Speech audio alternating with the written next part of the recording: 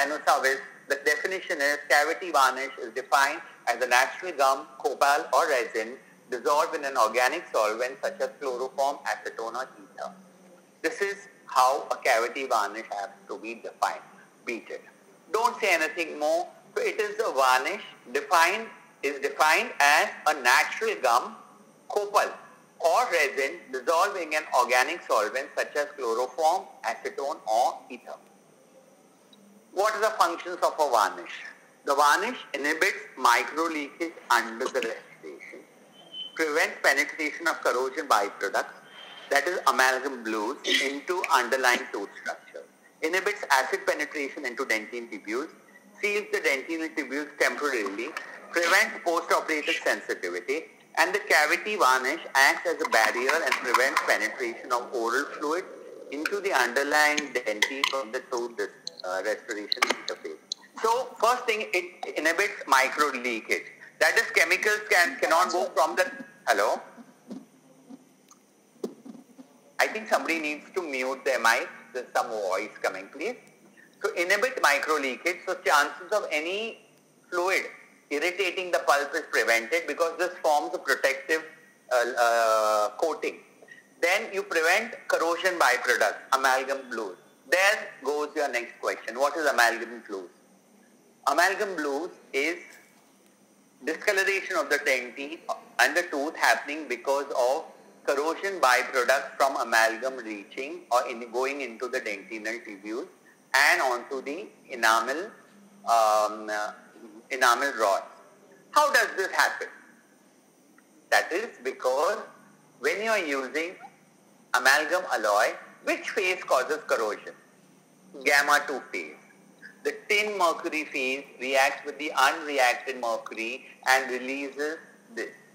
And these tin that is released goes and discolors all this byproduct. Right? But if you are covering it or protecting it with a varnish, it will not penetrate the underlying dentinal tubules. Right? So very often you can get side questions or corollary questions happening when you put in these answers.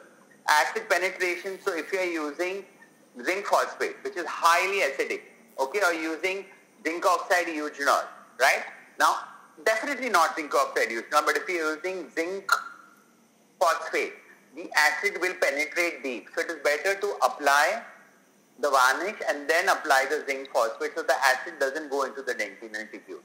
And it can seal the tubules temporarily and automatically, because if you're protecting the tubules, the chances of post-operative sensitivity are less. The cavity varnish prevents oral fluids going into the underlying dentine from the tooth restoration interface. So it functions very, very well. But it prevents only chemical micro leakage. This is something you need to understand.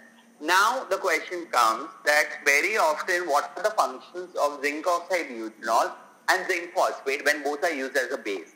Definitely they are very strong, very effective. But zinc oxide eugenol also has got a beautiful obtundant effect or a palliative effect or a healing effect on the dental pulp. Now for that healing effect to take place, it should be in contact with the dentine. So if you are going to apply varnish and then put zinc oxide eugenol, it's not going to work. The zinc oxide eugenol will not be able to do its healing effect. So in some base materials, you put the base first and then the varnish. The viva question here is, if you are using zinc phosphate, will you put the varnish first or the phosphate base first?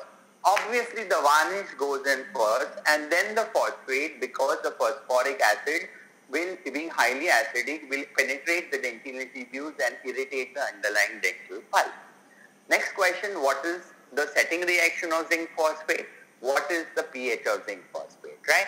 So when you are answering, you need to be doing this thing, understanding these points very well. Now when we talk about corrosion, next thing is, can you define corrosion? What is tarnish? Obviously, tarnish is surface discoloration. What is corrosion? Corrosion is surface roughening, or there is chemically it gets spoiled. Now what are the different types of corrosions? You have a wet corrosion, you have a dry corrosion. Then in that again you have got concentration cell corrosion, the similar cell. So it is never ending. Actually, each of these topics can become a short note or even a full question. If you read Anu Savil's Dental Material, I mean, this is one book that I have been reading from my student time, Skinner Phillips, and read it step by step slowly, I'm sure you will be able to understand each thing. All these things are mentioned over there. Okay?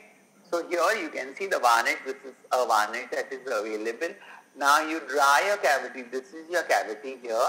And how do you apply the varnish? You use a applicator tip, or you use a sable hair brush, or you use a sable hair brush, or a applicator tip. So here you can see you have a cavity which is dried and isolated. You've got a good outline form. You can see two small specks here where there is decay. So we had to go a little deep here. You've got lovely dovetails. Very beautiful. Now we are going to take this varnish with the help of an applicator tip. We are going to dip it and apply it on the floor of the cavity. A bit of it will go on the walls. After you apply, wait for about 2 minutes, it dries. After it dries, again apply another coat. One coat is not enough because very often some porosities remain. Now if you see now, especially the lay girls, they apply nail polish. The varnish, that nail polish is something. One coat is not enough. Same way, it is the same way in which you apply this.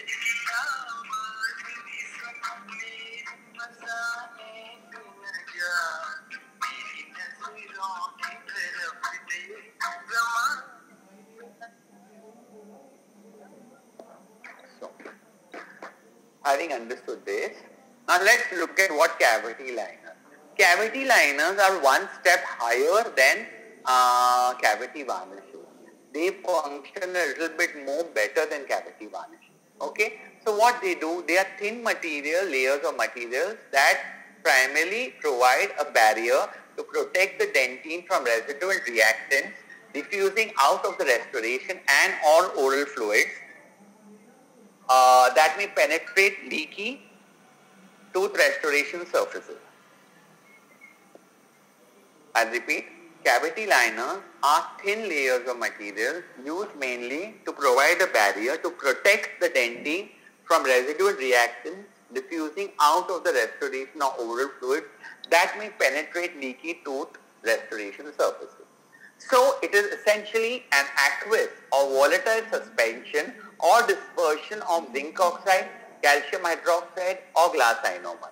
So to make you understand very simply, it is something like a varnish in which there is either zinc oxide, there is calcium hydroxide or glass ionomer particles dispersed.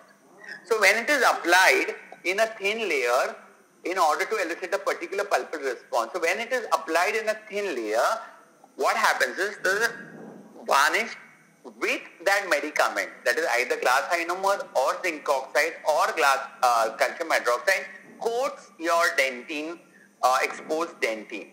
The primary purpose being to serve as an intermediate bonding material between the tooth and the restoration. The preferred thickness for the liner is 0.5 millimeters. This is how you need to understand what a cavity liner is. Now, having understood a varnish here is a natural gum, copal or resin dissolved in an organic solvent. It is a plain thing, gum, copal or resin which is dissolved, and its job is only to prevent micro leakage. Okay. To that, when we add or suspend or disperse calcium hydroxide, zinc oxide or glass ionomer as a medicament, it becomes a cavity liner. Again, there is only chemical protection. Okay. Bases, on the other hand, are used to provide physical, mechanical, chemical, thermal and electrical protection to the dental pulp, because the varnishes and liners are very thin and they cannot provide heat protection, they cannot provide electrical protection and physical or mechanical protection. So the forces of mastication or when you are condensing the restoration, the mechanical forces, it cannot prevent those. Okay, it cannot insulate the tooth against those. For that you require a base. So again I repeat, the bases are used to provide physical, chemical, thermal, mechanical and electric protection to the dental pulp.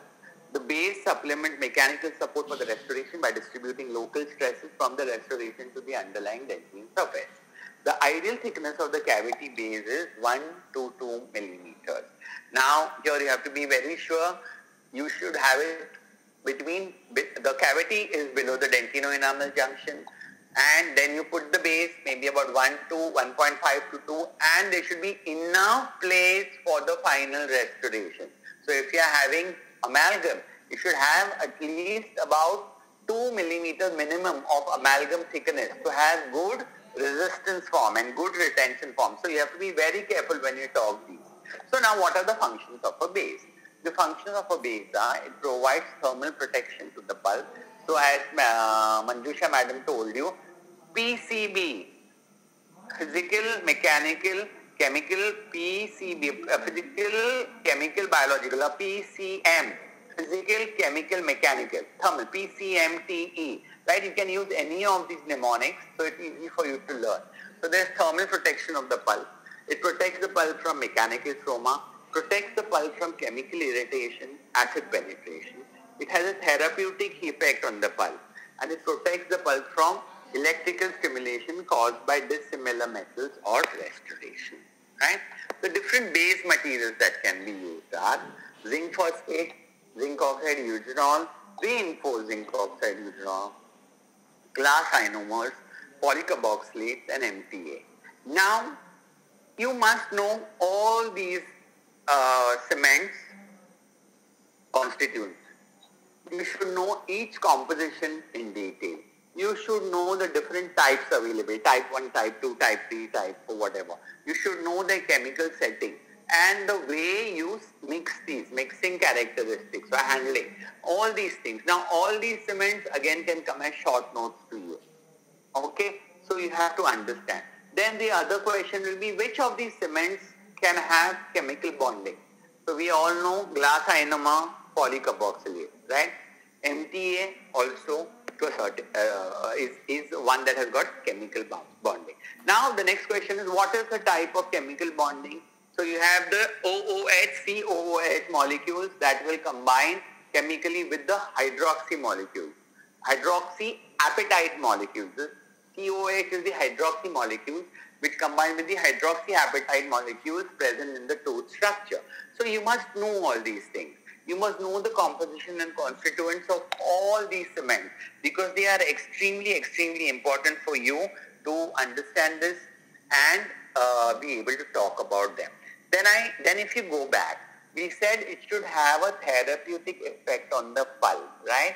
So if you are going to use zinc oxide eugenol in a deep cavity, it is good because it's going to have a therapeutic effect. But if you're going to use zinc phosphate, well, it has got a very good compressive strength. It is very hard, but its acidity is so much that the pulp will get extremely irritated. The tooth might become extremely sensitive. So ideally, you need to first put a varnish and then a zinc phosphate base. Also, for zinc oxide eugenol, definitely first the zinc oxide eugenol base goes and then on top of that a varnish goes. You need to understand this thing carefully. Again, glass ionomer and polycarboxylate. Varnish first or glass ionomer first? Definitely glass ionomer first, because if you put varnish, then the glass ionomer or even the polycarboxylate cement cannot chemically bond to the tooth structure, tooth surface. Same thing with MTA. So you must use a little bit of your logic and then answer. And for that, you need to read these things. If you open up, I swear by Anusavis, it's such a lovely book, and you can just read it over a period of time. You'll be able to imbibe all these little nuances that are there that are very, very important for you to understand. So you have got a liner, now you've understood what is a varnish, you've understood what is a liner, you've understood what is a base. Now, suddenly there is something called a sub-base. In the middle of all these things, some examiners like to put a little bit of a googly, as we call it, which is called a sub-base. Sub-base in teeth with deep cavities, which is very close to the pulp. sometimes a layer of calcium hydroxide can be applied as a sub-base. For example, you get dical. So in that, when you're removing the carious dentine, and only one area that is dental caries, so you take a round burr and remove that thing, and that area gets deep. So you could probably place in dical as a sub-base, and then after that you can put your normal base, or you can put your liner or varnish or whatever, and go ahead and give the rest to